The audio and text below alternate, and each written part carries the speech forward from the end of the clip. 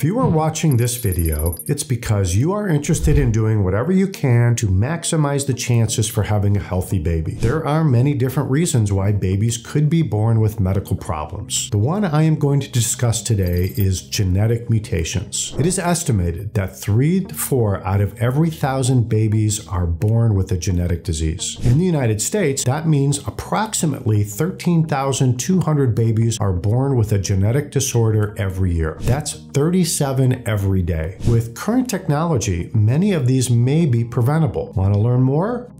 Stay tuned.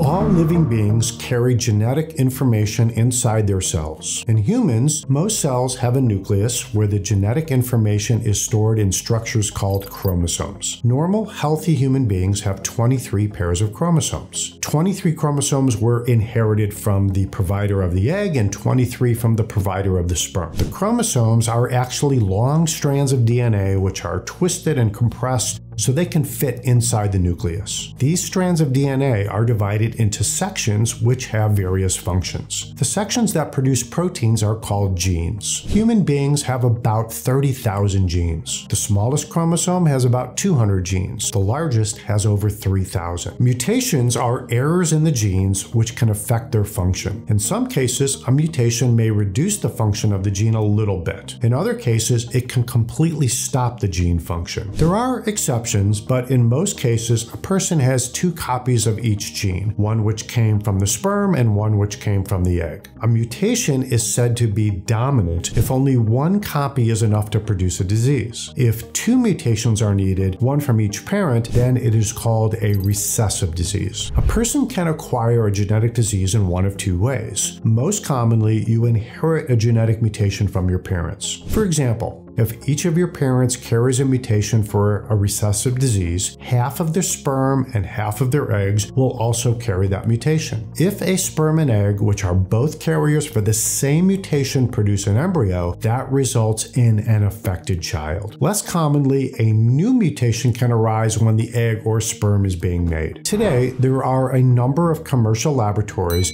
that offer testing to people to look at whether they are carriers for genetic mutations. There are many differences in the tests that these labs offer, and some labs may offer several different types of tests. Some may look at just a few genetic diseases. Others may look at hundreds of genetic diseases. Most of these genetic panels look for recessive diseases, but some may also offer tests for dominant diseases. Some are generic, meaning they would be useful for anybody. Some are targeted, which might be useful to certain groups of people. For example, people who have a strong family history of cancer, or those that know of a specific genetic disease that runs in their family. If you are interested in knowing whether you and your partner are carriers for genetic mutations, you could have blood drawn at your doctor's office, or in some cases, you could just take some cells from the inside of your cheek with a swab. This test is sent to the lab. Results are usually available in a couple of weeks. What are some of the possible results you might encounter? First, the results might say that no mutations were detected. That's good, but remember that you might still have mutations in genes that weren't on the panel. It's also possible to have an unknown mutation in a gene that was tested. This is known as residual risk. Here's an example. In white people, one of the most common genetic mutations is for the disease cystic fibrosis. On average, there's a 1 in 25 chance that you could carry a mutation for cystic fibrosis. After completing the carrier screening test, the chance you might still have a mutation, one that was not detected,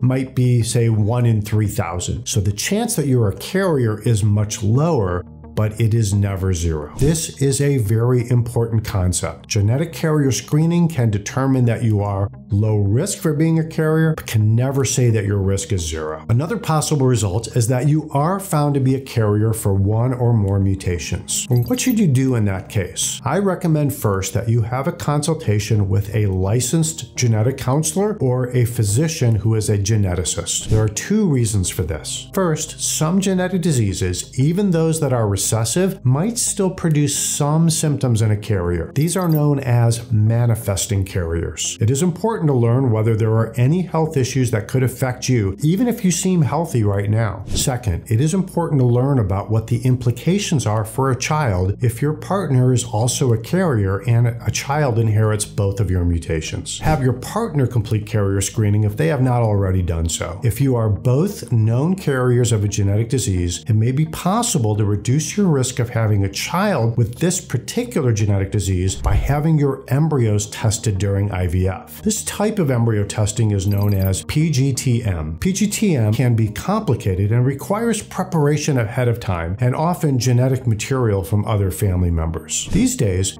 many fertility centers may require their patients to have genetic carrier screening or sign a waiver refusing it. You may even be asked to do this if, in the past, you had genetic carrier screening, but the panel tested for fewer genetic diseases than are available with a different panel today. Infertility TV is your most trusted source for accurate information on infertility and miscarriage. If you are not a subscriber yet, hit the subscribe button right now. A new episode is released every week. Don't miss any episodes. You can also check us out on our website, ivf1.com, where you can become a patient.